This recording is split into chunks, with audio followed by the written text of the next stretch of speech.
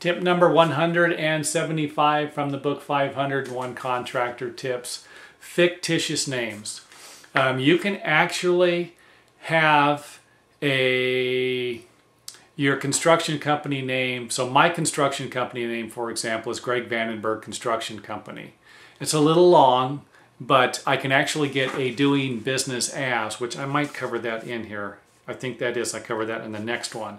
So I'm not going to go into a lot of detail on that. But I actually had a company before called Reliable Construction Services. This was a fictitious name.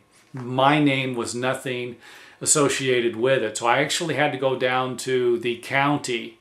I believe it was the county recorder's, county assessor. You go down to their office, get the paperwork, you fill it out, and then you have to run an ad in the paper for 3 days, I believe. And this is all something that the county, the business department, they're all familiar with this. So if you just go down to the county, explain your situation, or the city, wherever you're doing, and explain yourself, and they'll usually point you in the right direction. Again, a phone call could probably save you a lot of grief here too. And of course, now with the internet, I would imagine you can go on the internet and get all this information.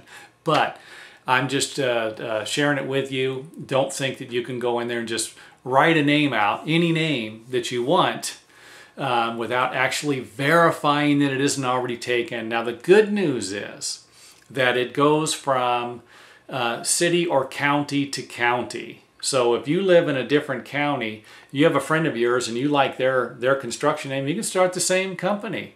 You know, I should say most of the time. I've never heard anybody not having a problem with that. So you need to go down there, check to see if the name's taken. If it isn't, you pay your fees. Everything has a fee to it.